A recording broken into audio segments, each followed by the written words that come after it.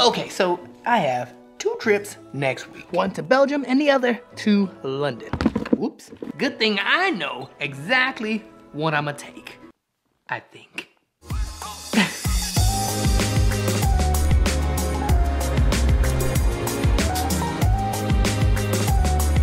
Yo, how you guys doing, man? I hope you guys are doing well. Did you guys enjoy that last video where I talked about how I vlog? I gotta ask because people keep asking me, but I could have swore I made a video about this stuff already. But anyway, I thought I'd do that one just a little different to actually show you guys how I get certain shots. But yeah, let me know if you liked it or if you thought it was complete trash. Oh no, it's starting to rain. Dang, man. And I got the wrong shoes on, wrong jacket. I am not prepared. Hopefully it don't rain. It's just sprinkling right now, but hopefully it don't rain too bad because I am not prepared. But anyway, today's vlog, we are talking about drip, but this time we're talking about what drip I actually take when it comes to traveling, because y'all know I got a lot of drip. But look, if I'm keeping it real though, the best drip may not work when it comes to traveling. I'm just being honest. Because there are just so many factors to include when traveling. For example, like something you need to think about is the weight. Like how heavy is the stuff you're gonna be carrying? Also, things get stolen and lost all the time. So what are you okay with losing? Are you gonna be traveling with kids? Because that's also a whole nother ball game. Matter of fact, I will just tell you the drip I use right now when I travel with kids. When it comes to traveling with kids, I'm rocking the Pocket 3 and only the Pocket 3. It's extremely light. It fits right in my pocket, especially with the gimbal cover that I showed you in one of my other videos. But yeah, it's light, super easy to take with you. It works indoors and outdoors, which is important because you just don't know sometimes when you're gonna be able to film or do what you need to do or hug the block. So you gotta be ready to shoot indoors, which is something that a lot of the action cameras fell off on every time. No matter what, action cameras fall off if you're trying to shoot indoors. And then lately when I'm with my kids and I'm traveling, I don't really worry too much about the weather because I'm not gonna be out hugging the block when it's raining with my kids. Like, you know what I mean? So yeah, that's another thing. The action camera, I tend to, and this is just recently, I tend to usually leave the action cameras at home unless it is the Action 2. The Action 2 has been something that it's also just easy. Like it's just so easy, it works. Is boss. For the most part, out the door, Pocket 3, sometimes Action 2. Woohoo, that wind is picking up. I think we should head to, we gotta go in and head to work, man. Before it starts raining.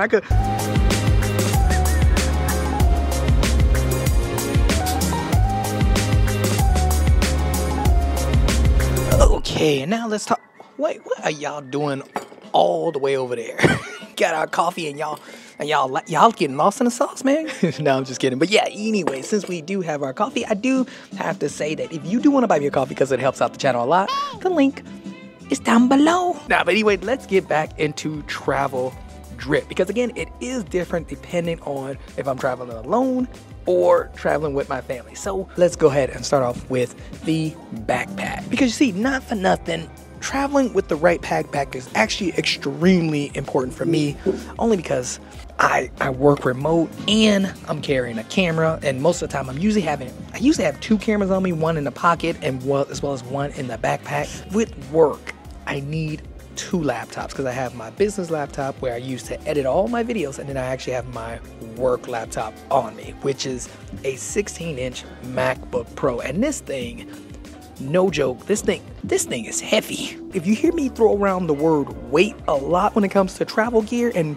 like what I have on me, is because of this laptop. This laptop is so heavy. Not for nothing, that is something that I really like about this Peak Design backpack, because it can hold both my 16-inch MacBook Pro for work as well as my 14-inch MacBook Pro for business and for, mainly editing. It's also very well made, and also since I live in the Netherlands, it had to be waterproof. So that's another huge plus for me, because we cannot get the drip wet. We get it wet, we can't get it soaked, and sometimes it'd be bad here.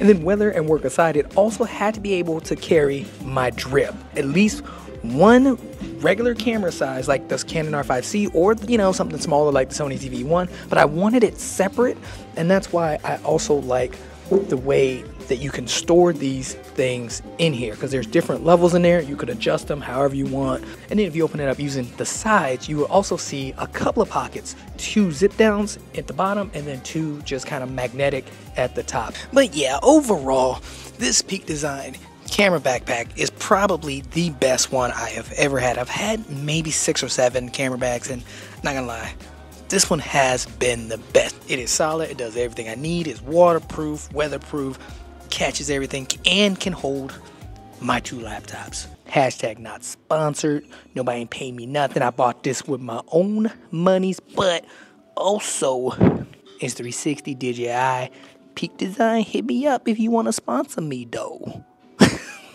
But now, with that said, I gotta get my booty back to work.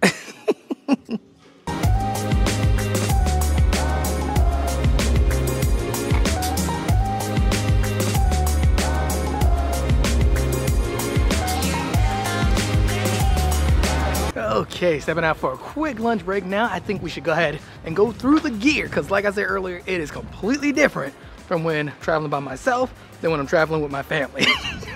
So let's go through this drill.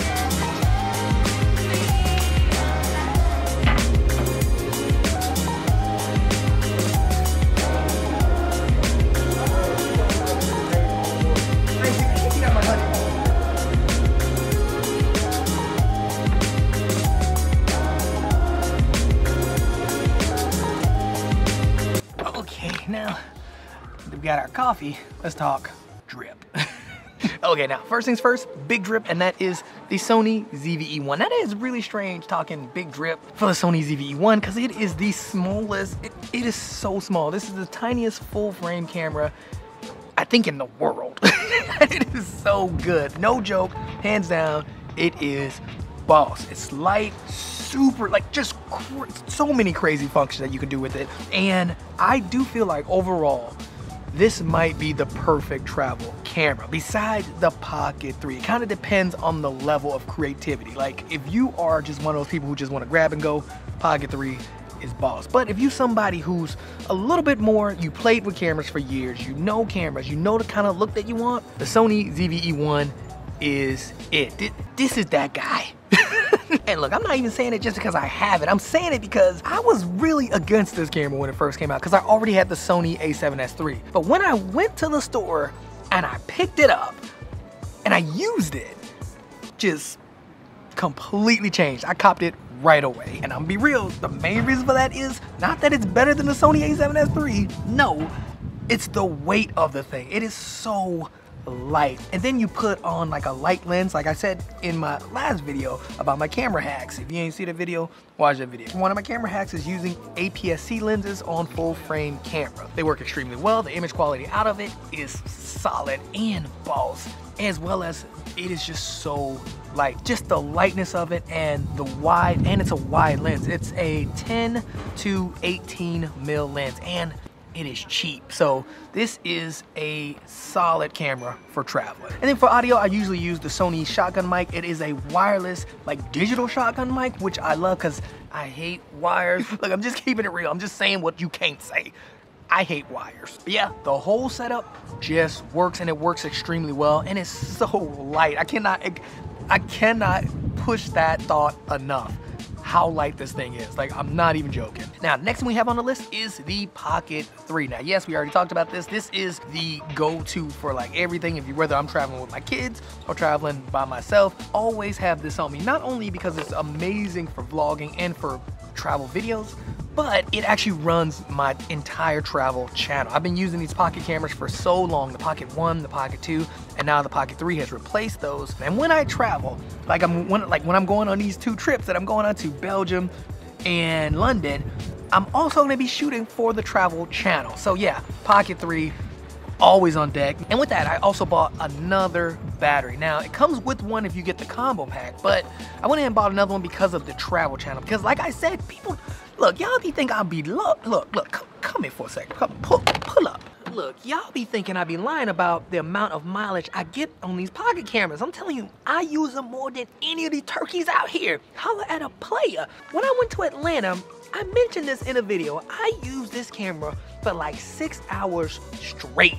And man, I wish I'm lying, but I'm not. I mean, cause not for nothing, we running up a bag with this Pocket. So yeah, the Pocket 3 is a must because it pays for everything on the table. Also gonna pay for the trip because the travel channel is pumping out the monies, man. And I just mainly use the Pocket cameras with it. So, but yeah, that is the Pocket 3. Next, we got to talk about sound. I already went over the sound for the Sony ZV-E1. Now let's go over sound for Sony ZV-1 as well as the Pocket 3, which is the DJI mics, because I use these quite a bit when it comes to traveling as well. These are always on me. I usually have it in this pouch.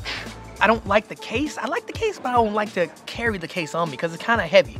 Again, for me, priority is lightness. Like I need, like the weight matters to your boy Sky Money. All right, so now that is the audio. Next, we have this 360 1-inch 360 camera. I have been wanting to use this. I use it a lot in Atlanta to get some car shots, and they looked amazing. Like, wow, this thing looks pretty good. I also used it to get some shots when I reviewed the bike.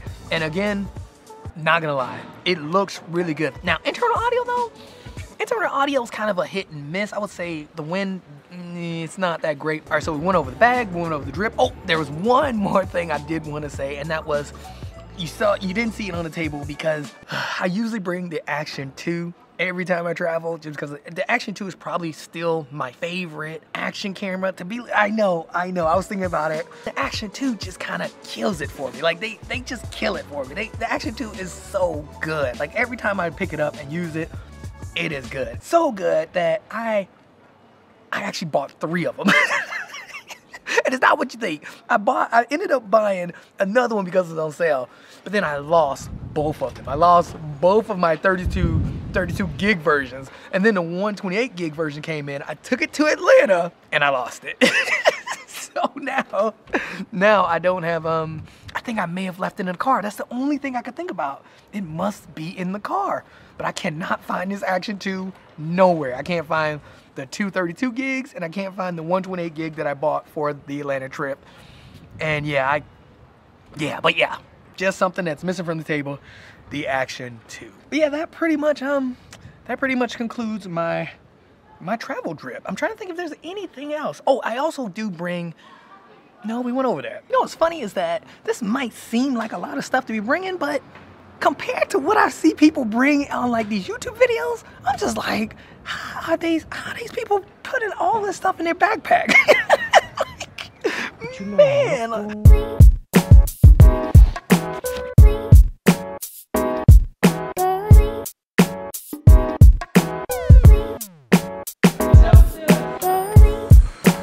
Hey, bye guys.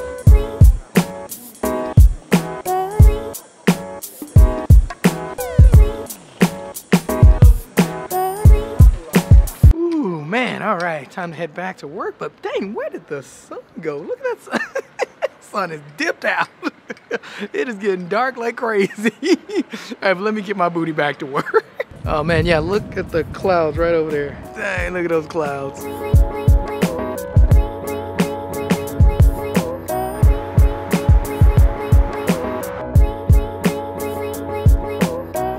That concludes my travel trip. Let me know if you guys have any questions down below, and let me know what you guys travel with. You know what, actually I forgot one thing, and that is I do have like some air tags on some stuff just in case.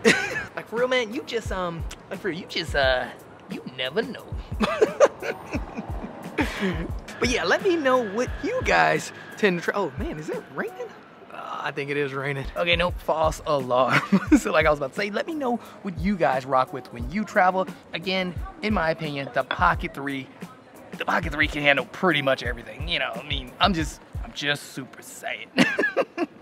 Man, people always trying to be getting me lost in my sauce. Dang, just trying to end the vlog.